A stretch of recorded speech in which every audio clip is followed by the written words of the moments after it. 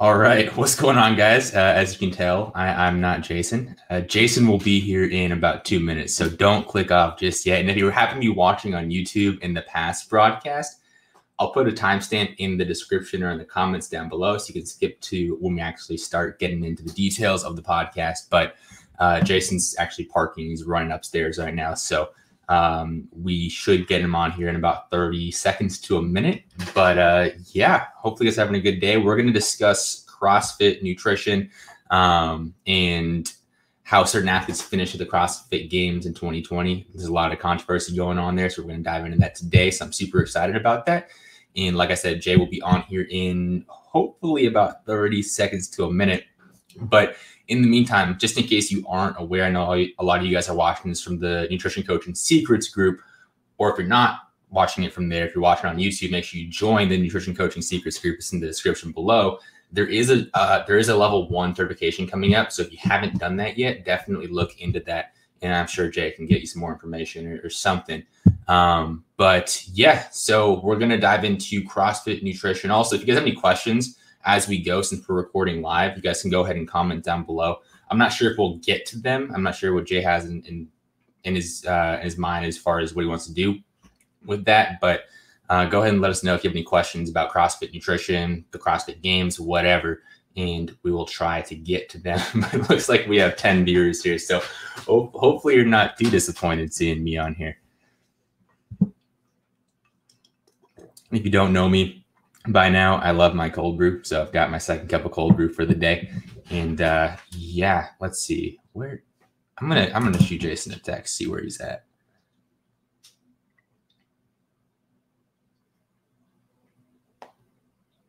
But yeah, let's see what can I talk about to keep you guys entertained. Covered the topic for today. There's an L1 coming up. Again, if you're watching on YouTube, definitely be sure to join the Nutrition Coaching Secrets group. Hopefully, he commented he's coming. Okay, I'm gonna put stuff on the screen right now so people realize.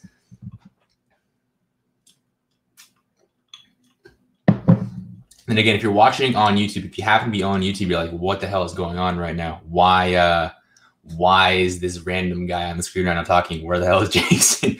As you can see on the screen right there, he's coming. And I'll put a timestamp in the description below if you're watching the replay. So you can go ahead and just skip ahead to when we actually get into the material for today's podcast. So just want to give you guys a heads up. But yeah, if you don't know me, my name's Tommy. Not that you really care. I do a lot of the content marketing stuff for NCI as well, running the YouTube channel, the podcast, stuff like that. So if you have any questions about that sort of stuff, feel free to message me on here, on Facebook, on IG, wherever. Happy to help with that sort of stuff. But today, like I said a few minutes ago, we'll be diving into CrossFit nutrition, how to program correctly for that, some common mistakes. And clearly some mistakes were made in the CrossFit Games this year. So we'll dive into that as well. Nice to meet you. I'm glad someone enjoys having me on here. That makes me feel slightly better about myself. Thanks for the little self-esteem boost there.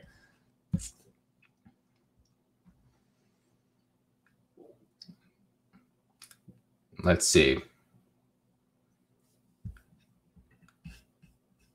Jason must need to work on his running or something because he said he was running upstairs like a minute ago. He's got to work on his cardio.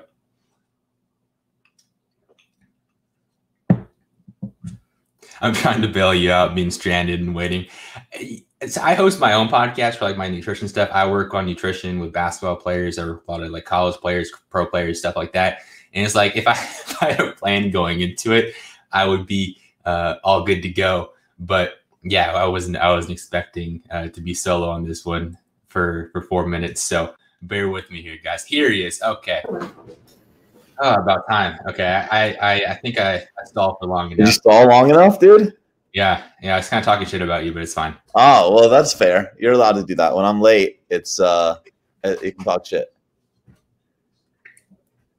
Cool. So, awesome. What are we talking about? Did you tell everybody about the level 1 that's coming up? Hold on, I'm just trying to adjust the lighting. So I actually did. You'll be proud of me. So everybody knows. Next live level 1 last live stream of the year is happening a week from Saturday. So we got like 10 days till this goes down. So, dude, I'm excited. This is a topic that I think a lot of people want to know about. I've had way too many text messages asking me about certain individuals' performances at the CrossFit Games, what my thoughts were about the format in general, and so what a like full circle that we're having here, because really my initial claim to fame was nutrition for CrossFitters, right? Was a lot of people understood that. I tell everybody, my big joke is I think I was the most hated CrossFit nutrition coach before I was the most loved. And I think that the reason that I was the most hated is I came in with very radical ideas. I came in with truth, and nobody was ready to accept the truth because everybody was still, attached to the teat of CrossFit and paleo.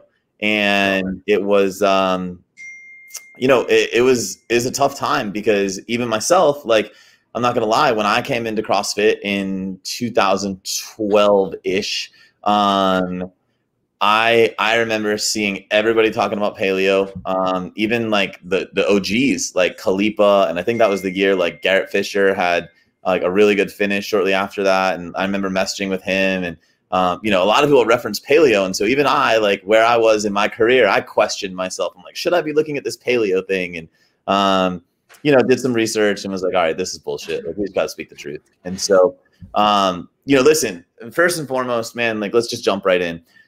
CrossFit in and of itself, from an energy system perspective, is a glycolytic sport, period, the end. At its highest level, I think that CrossFit athletes have a very strong aerobic base, but they have a very strong ability to really go deep in their anaerobic threshold as well. And so when you look at the fuel that carries over to both of those, it's carbohydrate. It's not protein, it's not fats, it's carbohydrate, right? And we talk about this all the time in level 1. Can you fuel aerobic work with fats? The answer is yes. You cannot fuel the aerobic threshold with fats. The aerobic threshold is fueled by carbohydrate. So as you approach aerobic threshold, you're shifting into carbohydrate for energy storage, right? Now, you've never seen a CrossFitter, even in the most aerobic of events, cross the finish line or finish the AMRAP and just simply walk away, right? What do you see? You see people laying on the floor. You see people hands on heads, hands on hips.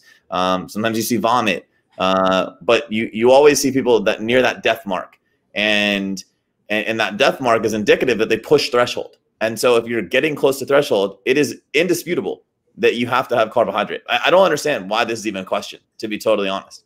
And then, obviously the fuel debate comes in. And I think this was like one of the first things I got was, one of my earliest influences was Mike Castelli, and, we were actually business partners at one time, and then James Fitzgerald. And James Fitzgerald was kind of like a food quality Nazi. And I remember somebody came into our forum, and I was like, man, has anybody used If It Fits Your Macros with success in CrossFit? This is how old I've been. This is how long I've been in the game. And somebody was like, yeah, I eat ice cream every day before my workout. And I remember I was such a dickhead. I'm like, are you even good? Like, of course you do. Like, you can do that. I'm like, but are you any good? And she was she actually went on to work for me, which is like the ironic thing. Yeah. And so she said, like, she's like, yeah, like, I'm not bad. And it was very traditional If It Fits Your Macros approach. Like, I want ice cream every day. I want to have it pre-workout. It's, my carbohydrates pre-workout. So I didn't agree with really shitty foods being an emphasis of If It Fits Your Macros. And I still don't agree with that. So the real debate came when we introduced the notion that carbohydrates were essential not only to fuel, but to recovery. And then it obviously became the types of carbohydrates, which we'll get into in just a second. So when we look at CrossFit as a whole, right, we just acknowledge it's glycolytic activity. It requires carbohydrate. That's indisputable. The second thing we have to look at, whether you're using, like, what are you using CrossFit for? So whether you're using it for aesthetics, like, can you use it for fat loss? Absolutely. Whether you're using it for performance, can you become a better athlete with CrossFit? Absolutely. I don't think there's a lot of people that are using it for longevity. And we'll get into that in just a second. All right. So let's break it down per per goal set, so to speak, right? If you're using this for fat loss, first and foremost, you're not going to achieve fat loss in a calorie surplus. Fat loss is achieved in a calorie deficit, period, the end, right? You have to expend more calories than you intake to achieve fat loss. And we know that to achieve fat loss and not weight loss, the composition of those calories matters. So your macros have to be in line, right? You need to be eating adequate amounts of protein. You need the correct ratios of protein-sparing nutrients, i.e. carbs and fats. Really simple. But when we start to dig into being in a deficit, this is where things go sideways. Because by definition, being in a calorie deficit means that you are intentionally under-recovering. We can't dispute this, right? Eating sub-maintenance calories, even 300 to 500 calorie deficits, small calorie deficits, even there, you are intentionally under-recovering. Now you're adding in one of the most intense training systems, right? Really in the world, because I think CrossFit programming is highly bastardized. And so I think that intensity has really been emphasized. I don't think it fits in with the traditional CrossFit prescription, but I think today's, because of the performance aspects in the games, I think that today's CrossFit protocols are very high intensity. You start to see those border on excessive. So now we've got number one, we've got people under recovering by not eating enough. We've got number two, they're really overreaching based on the intensity of their training modality. And then three, let's just remind you and everybody listening what Western culture is all about, right? We over caffeinate, we undersleep, we overstress, we work too fucking much. Like we can't shut our brains off. We are already living in a state of an abundance of stress. So when you start to look at the stress response of individuals, we're starting with a cup that is 80 to 90% full. Now we're having a calorie deficit, which is adding another 5 to 10%. Now we're adding a training modality that's 20 to 30%. Now we're like 30% overfilled on stress. And remember, the foundation of human change, the foundation of physical change is stress and adaptation. And when the stress becomes excessively abundant, adaptation does not happen. When stress becomes entirely too much, the adaptation you desire, i.e. fat loss, is not going to happen, because what happens? Your body just needs to survive. Your body extrapolates that what is happening right now is going to happen for infinite amounts of time. It doesn't know that you only plan to diet for 6 weeks, 8 weeks, 12 weeks, 20 weeks, whatever it might be. It does not know that. You don't get to input that anywhere. Your body thinks this is a forever scenario. So if it thinks that it's going to be abundantly stressed and under-recovered forever, what does it do? It starts preventing you from creating that stress, i.e. it shuts down its output, and it starts to protect itself from not having enough, right? It starts to protect itself from the adaptation. Because if you're trying to lose fat and your body continues giving up fat, well, at some point you have no insulation for your organs. You have no ability to survive, thrive, or procreate, which is why we were put on this earth in the first place. We weren't put on this earth to snatch 300 pounds having 4% body fat. Whether we want Some to, people think they are vain creatures. That's not why we were put on this earth, right? It's absolutely crazy that people still think that. So can we use CrossFit for fat loss? The answer is yes.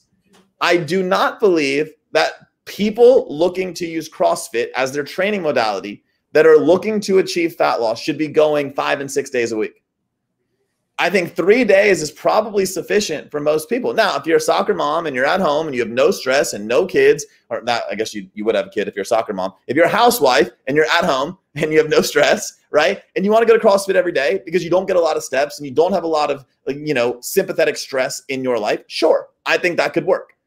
But if you're a Fortune 500 CEO and you got to get up at 5 a.m. to get to the 6 a.m. class before you go to an office where you're in meeting after meeting, stress after stress, not getting home till 8:30 at night, eating the local fast food on the way home, even if it fits inside of your macros, only sleeping 5 hours a night, and you think CrossFit is the answer to your goals, it's not going to work.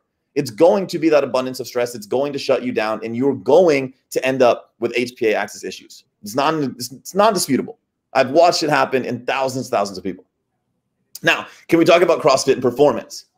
Does CrossFit yield athletic performance? The answer is yes, right? I actually believe it's one of the better training modalities. I think bodybuilders, right? And this is going to be, man, I could get flamed for this hard. I think bodybuilders should actually look at what CrossFit does, because I think CrossFitters have some of the most developed physiques without even trying. When you look at like the roundness and the fullness of their muscle bellies, and this is somebody that's coming from the physique industry, you look at the fullness of their muscle bellies. Number one, they're always fueled because they don't care about being shredded all the time. So there's always carbohydrates in the cell pushing against the skin, right? Number two, they're doing a lot of volume.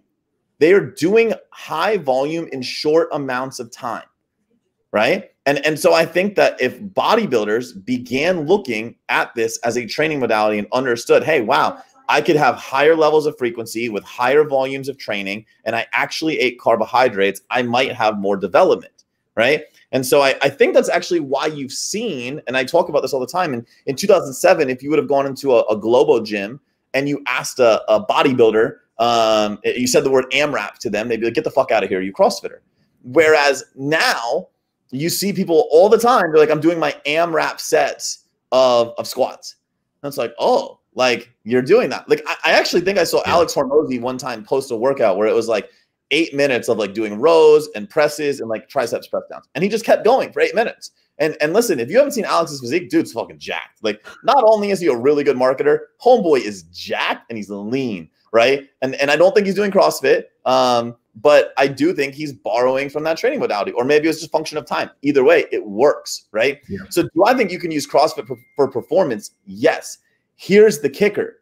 You are not going to increase your performance if you're also trying to move towards fat loss, right? Let me say that one more time. You're not going to improve your CrossFit performance if you're also trying to create fat loss. It's just simply not going to happen. You're not going to live in a deficit. Now, here's the exception to that rule, right? I'll give an exception to my own rule. If you have a very low training age, or if you're just starting CrossFit, you can create that. Now, in level one, that's why so many people fall into that trap. Do you think that's why so many people fall into that trap of thinking, "Oh, I can do this; it's working," so then they just keep kind of going for that aesthetic kind of thing? This is exactly why the paleo challenges took off and ultimately failed. Because if you think back to 2012, why did people like what was the big thing in CrossFit gyms? Paleo challenges, right? Everyone did a fucking paleo challenge, or they did a whole 30. And like I had so much success with that. And it's like, oh, really? Tell me more. Were you in your first 8 months of CrossFit? Oh, I was. Oh, did you do it once? You had really good success, and all of a sudden 8 months later you tried it again and you hit a fucking wall. Oh, actually, that's exactly what happened. Got it. There's an explanation for that. Because when you're shifting into a new training modality, your brain is what's adapting, right? Yeah. I was the king in my first month of CrossFit of finishing a 20-minute AMRAP in 2 minutes.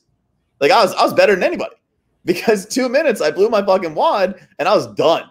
Like I had nothing left. I was like, watch this, motherfuckers. I'm going to get more rounds than everybody. And I just like, I shit the bed like routinely, right? And I didn't know how to barbell snatch. It was like watching a fucking gorilla try to move something that it's never seen before. It was retarded. But I went to every CrossFit gym and people were like, oh, you're big and jacked and strong, and so this will be fun to watch you lift. And I just muscle snatched and muscle cleaned absolutely everything, right?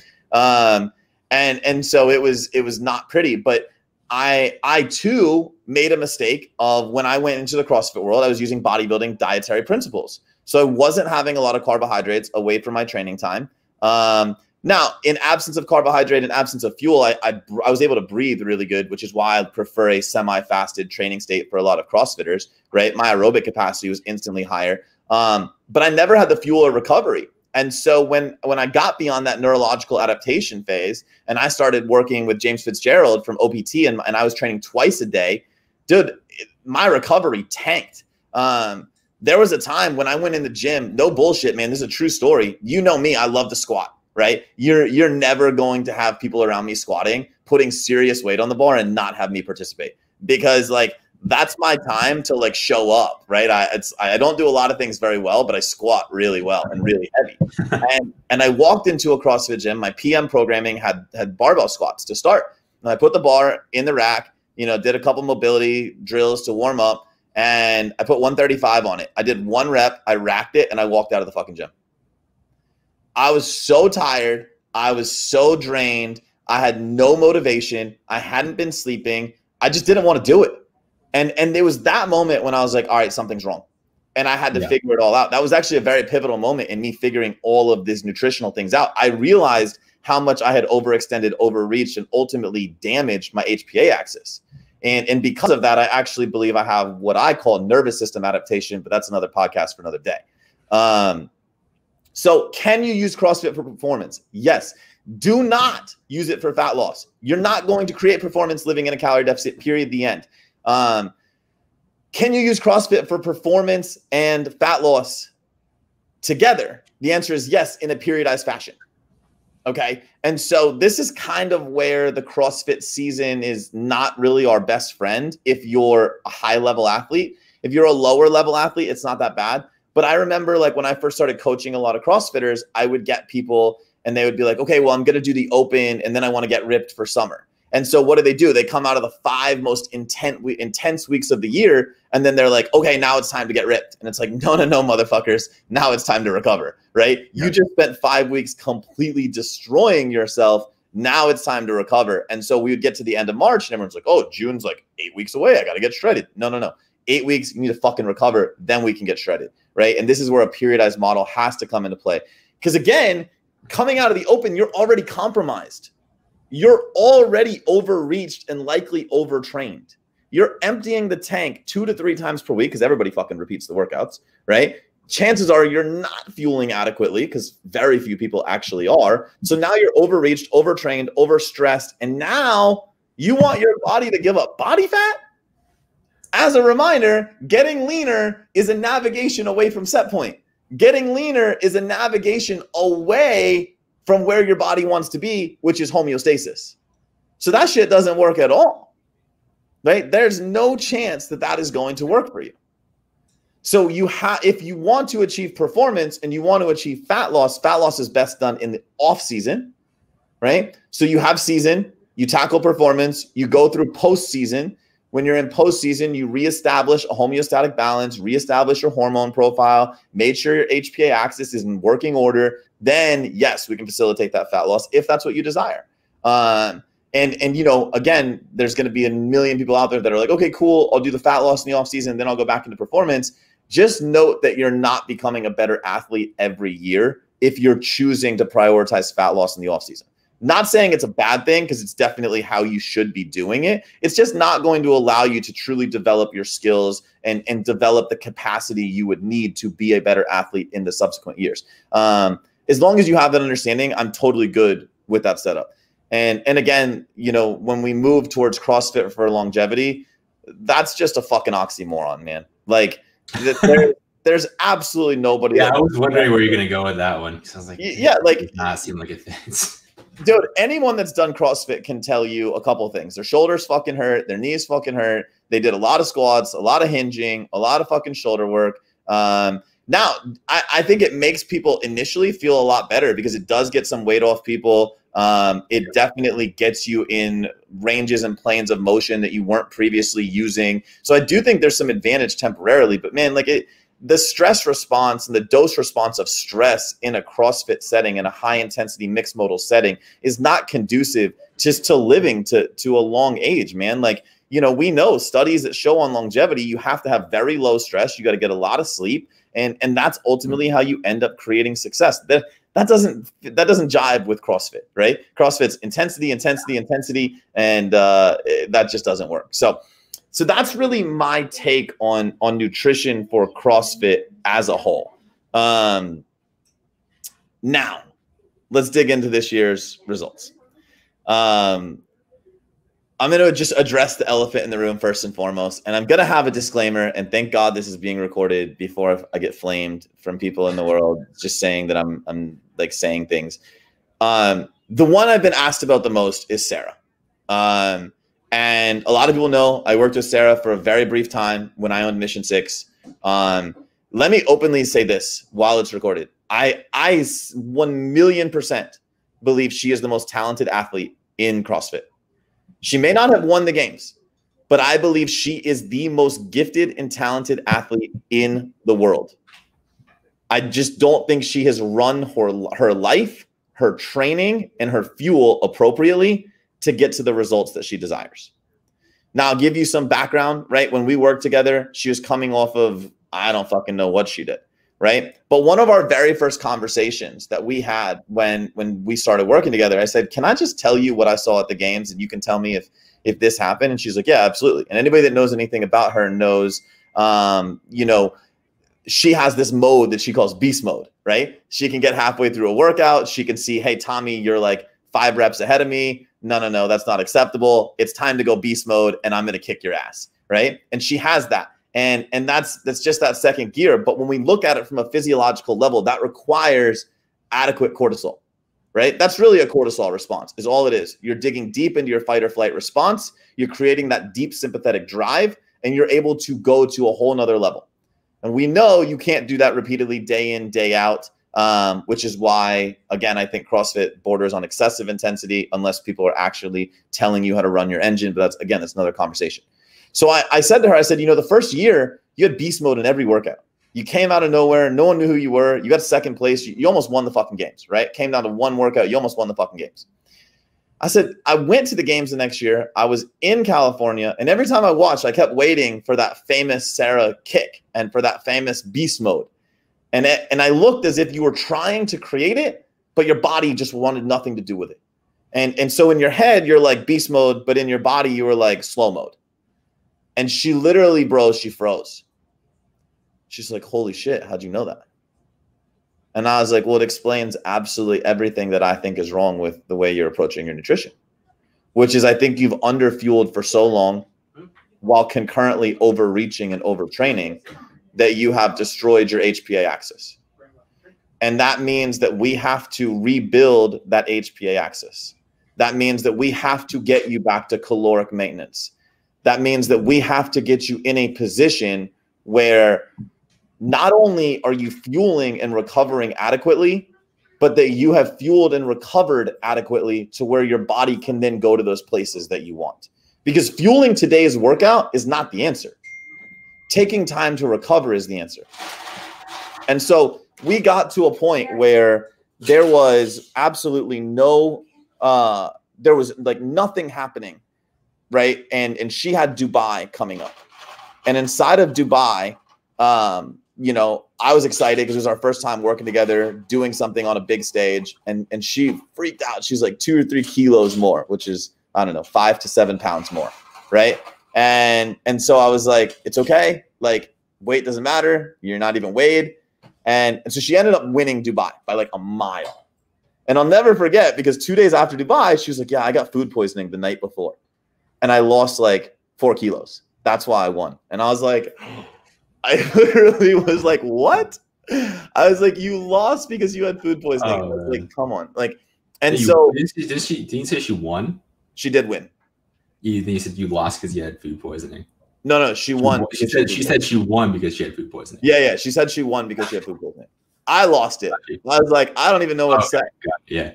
I was like, man, like if that's the mindset, I don't know how I'm going to win to repair metabolism. Right. Yeah.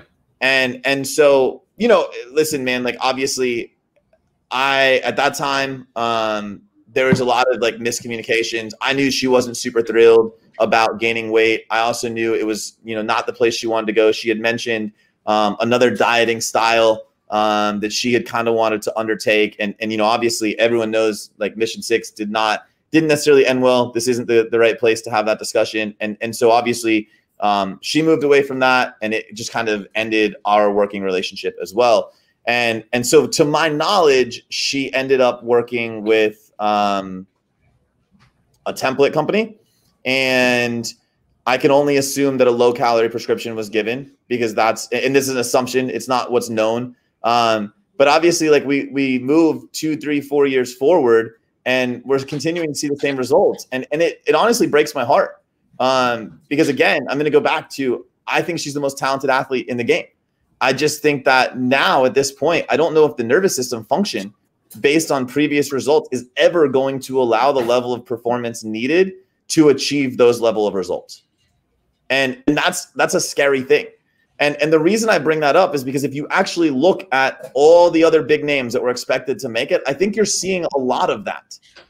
We've had some relatively big names come through our level 1, come through NCI and share. Like whenever I start talking about these things, they're like, oh my God, you're speaking my language.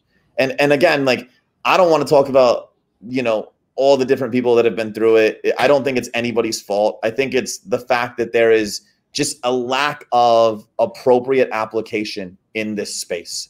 And that is why NCI is here. That's why we're doing these things, because I don't want to see athletes like her, like a great human being like her, get hurt. I mean, fuck, dude, somebody said to me yesterday, like on the men's side, outside of Matt and Noah, I don't even recognize the other 3 names. Full transparency, I don't keep up with CrossFit a ton anymore, so I don't recognize the names either. At some point, the names that we know from the days that we were in CrossFit, they have to move on, right? Like I don't expect Brent Bukowski or I'm trying to think, like, man, who are the Travis or any of those guys to be like winning forever. I mean, at some point age kicks in, man. I can tell you at 36, I don't have what I had at 25, and at some point you're just not going to be able to do it. There's like the immortal Sam Briggs, who, no matter, I feel like she could be 100 years old and she could still potentially make it to the CrossFit Games. Like, but I also think if we looked into her nutritional and recovery habits, I bet she does a pretty good job. That would be a guess. I've never looked at them, but I would guess that she does a very good job. One that I'm really happy to see bounce back is Brooke Wells. I think there was a time where she really emphasized body composition. And if you look at those 2 years where there were like pictures coming out where she was shredded, and then she massively underperformed at the games. I think now she presents a very aesthetic look. I think she looks great. She has abs. She's not excessively lean. And look at her, man. She's performing at a super high level. So I think she's an illustration of what proper fuel and proper recovery can do. I always go back to guys like Ben Smith. Ben Smith was never super ripped. And he always, I believe, overachieved relative to his like genetic potential. He was never the strongest. He was never the fastest, but dude was always on the doorstep. And it's because he never ran himself into the ground. You look at Frazier, you look at Froning, everyone's like, oh, Froning's so ripped. Like, by a bodybuilding standard, if we put him on stage, you can pick him apart, man. Dude's probably 10 to 12% body fat. Guy is not sub 10, I don't believe. And if he is, it's like 9. Right? He carries an appropriate level of body fat for all the performance he does, for all the training he does, for all the recovery. So I think what you're starting to see is just life catching up, man. You're starting to see the rigors of the sport year in, year out catching up. And I don't think that the nutritional protocols being used are adequate. I think people are playing the aesthetics game far more than they're playing the performance game. And as we started this podcast out, they are not in any way the same. Like, they are different. They have to be treated differently. And like, the athlete needs to be made aware of that, because let me tell you, the athletes are not supposed to know that. It is not an athlete's job to know that. If they're hiring a coach, it is not incumbent upon the athlete to know that. It is incumbent upon the coach. As a coach, you need to connect early. You need to create that conversation. You need to build that awareness, and you need to be ready to move forward with that. Those are 2 very different things. And I'm going to remain just staunch on the fact that I think coaches got to step up. Coaches got to be educating. If you're a CrossFit gym owner, you're a coach. If you're coaching a class, you're a coach. You need to be arming yourself with these principles. Don't let people come in your gym where they're coming in your gym and they're wanting to become better, and you're the one that's sitting there like, oh yeah, go eat a banana. Like, you don't fucking know anything about your people. Like, get them to eat adequately so they can see the goals that they're paying your facility to get. Like, it's just fucking human nature, man. It's common sense. That's got to happen. So I think that's a touching subject for me, because I've walked in so many gyms and I hear, if I ever walk in a CrossFit gym and I hear a fucking keto challenge, I'm going to lose my shit. But like, you hear paleo challenges and keto and this and that being thrown around those arenas. And it's like, come on, we're better. It's fascinating to me that despite the physiology, there's no debating it. Like we said earlier, there's no gray area there. It's literally human physiology, yet they just don't implement it. Like, I'm not from the CrossFit space, so I can't really speak to it, but it's just kind of mind blowing to see, like, the science is there. We know energy systems, we know how it works, yet we're still choosing to do paleo. Hopefully not a keto challenge. I don't think I've seen that in a CrossFit gym. You have seen it. I've heard of it. Like, I haven't been to the gym. I've heard it. It's been brought to NCI. Yeah, it's interesting to see because this there's no debating the science, there's no debating the physiology. So it's just interesting is a nice way to put it, to see people just continue to go down this road. I mean, in my work with basketball players, fairly recently, I saw someone, a player, DM me asking, "Hey, should I try this diet?" So I read through it. It was literally a paleo diet, and I was like, why is a fairly prominent name in the basketball training space pushing this out as a way to achieve proper performance? It just does not make any sense. Yeah, and you know, this is where the whole and I mean, dude, we could spend all day on this. This is where the marketing world and the science world will always butt heads because the truth is not sexy, right? I believe that women, you know, let's look at the top women. Let's look at Tia Toomey. Let's look at Katrin David's daughter. Let's look at Brooke Wells. Let's look at Sarah. Like, I believe they are far more the exception and not the rule, right? I actually believe that Katrin, when she won, well, I don't know if she won once or twice, but she won a couple times. And I think that the final time she won, she was bordering on too lean. And I think she struggled to get to that next level again ever since. And I would venture to say that year she overreached so bad that her HPA axis literally was like, nope, like we're not going to that place again. And she just doesn't have that gear. So I don't think she'll win again. I think Tia, there's a CrossFit Games behind the scenes. And it's one of the best lines I've ever heard in one of those. And Tia wakes up and she's eating oatmeal and protein. She's like, I'm so sick of fucking eating. And I was like, that's the best thing I've ever heard, because it shows me that you genuinely are focusing on adequate fuel and adequate recovery. And I knew right then and there, I was like, this girl's here to stay. Nobody's going to beat her, because not only is she ridiculously gifted and talented, but she understands every facet of the game. And that's why she's so good. But there's so many people that look at Tia, they don't think about the fuel and recovery. And they're like, oh, well, she has super low levels of body fat. Why can't I look like her and perform like her? Listen, she has a genetically low set point. She won the genetic lottery. And the reality is the abs and the physique she has are a result of fueling performance, not eating for aesthetics. And that's what people don't want to accept. If we can get people to start fueling performance and allowing their body to take shape based on continuing to improve performance, I think we'll have a lot happier group of CrossFitters. We'll have a much healthier group of CrossFitters. And at the end of the day, I think that CrossFit will continue to evolve positively.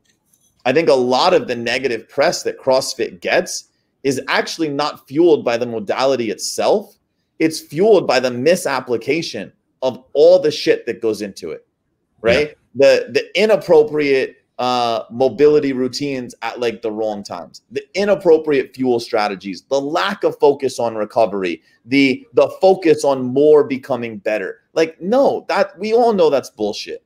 We all know it doesn't work. Yet somebody watching YouTube that sees Rich Froning doing 7 workouts a day thinks, oh, I need to do 7 workouts a day.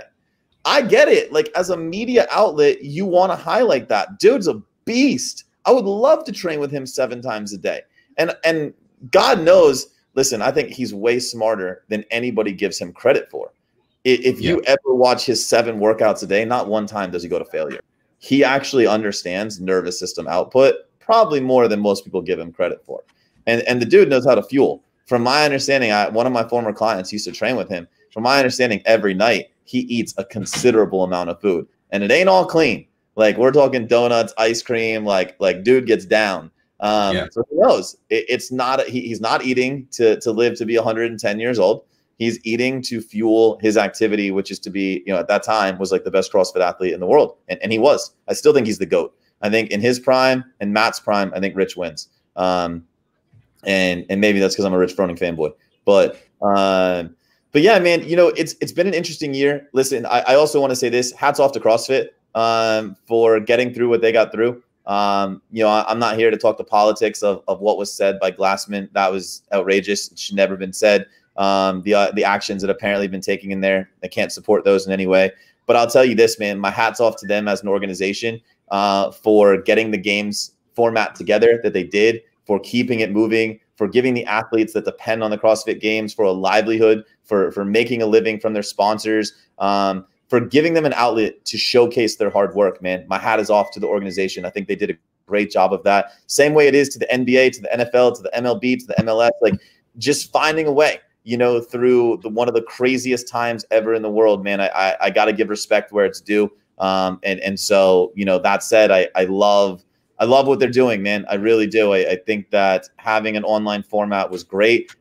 Getting people to the ranch to compete, I think that's dope. It makes for some very entertaining TV in another week and a half. I can't wait to watch it. And you know, like the simple truth is this, man. You know, love it or hate it, I don't think the modality is going anywhere. I think it's influenced positively the fitness scene in the world. I think it has spawned, you know, I think Orange Theory is more successful because of CrossFit. I think F45 is more successful because of CrossFit. I think a lot of trainers have jobs that they actually love because of CrossFit. It obviously allowed our nutritional principles to really get out to the world. So I got nothing but love, man. I got nothing but love for every single athlete that undertakes it. And so, you know, I think a lot of people, they know I'm never afraid to share my opinion, but I want it to be known very clearly how much respect and how much love and how much admiration I have for each and every athlete that is putting themselves into this arena, because I've been around OPEX for a couple of years. I know what it looks like for the Amanda Goodmans of the world, the Danny Nichols of the world, the Gabby Andrews of the world, the athletes that not a lot of people may know, to really put all sacrifice aside and to put everything aside and make the ultimate sacrifice to be a full-time athlete. I have watched it firsthand, man. I lived in that environment, and the sacrifice that they put out to achieve their goals is just like any other sport in the world, man. They're some of the most dedicated individuals, and I have massive amounts of love for them. So, dude, what did I miss? Because that was 40 minutes of craziness. Yeah, I don't think you missed anything. I think you made up for leaving me hanging for the first 4 minutes with all that. So I appreciate that. But no, I think this was a great episode, and I think are you in the Facebook group? Like, do we have any comments or questions that we need to answer? I don't know if there's anyone asking questions. Go ahead and look. We don't have any recent ones about any questions. Okay. Not right now. But yeah, if you guys are watching right now in the future episodes, if you guys comment down below, we can see it. So if you have any questions on the topic being covered, definitely feel free to comment down below. And if you're watching on YouTube, go in the Facebook group so you can ask questions while we're live. Yeah, guys, if you're watching on YouTube later, just feel free to comment. We will do our best to answer every single one. If you're interested in any more of the protocols that we discussed, if you're interested in being able to implement them for yourself, for your clients, or just literally to learn how to do it the right way, like we said at the very beginning, we do have a level 1 coming up. It is live streamed on Zoom from the comfort of your own home. And that is a week from Saturday. I believe that's the 24th and 25th. So it'll be Saturday, Sunday. We do go 9 to 5 each day. It's a special experience, man. And you'll leave with way more knowledge than you ever probably thought possible. And you'll be equipped to really start serving this population, and every population for that matter. But obviously, you know, the performance crowd always holds a special place in my heart, man. I was an athlete through and through. I love sports. I don't really know what to do with myself now that the finals are over and Stanley Cup's over. Shout out to the Lakers, though. That was shout out to the Lakers, man. Shout out to LeBron.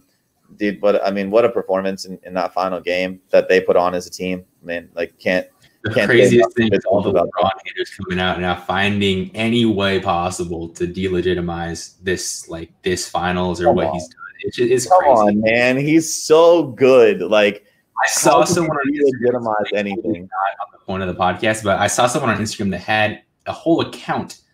The name of the account was Daily 3-6 Reminder. 3-6's finals record. On every NBA post or Sports Center post, the dude would comment an entire essay of why LeBron wasn't the GOAT. It's like, how much time do you have to have in your life to go out and just do that? Do you know how much talent it takes to take some of the teams that he took to the finals?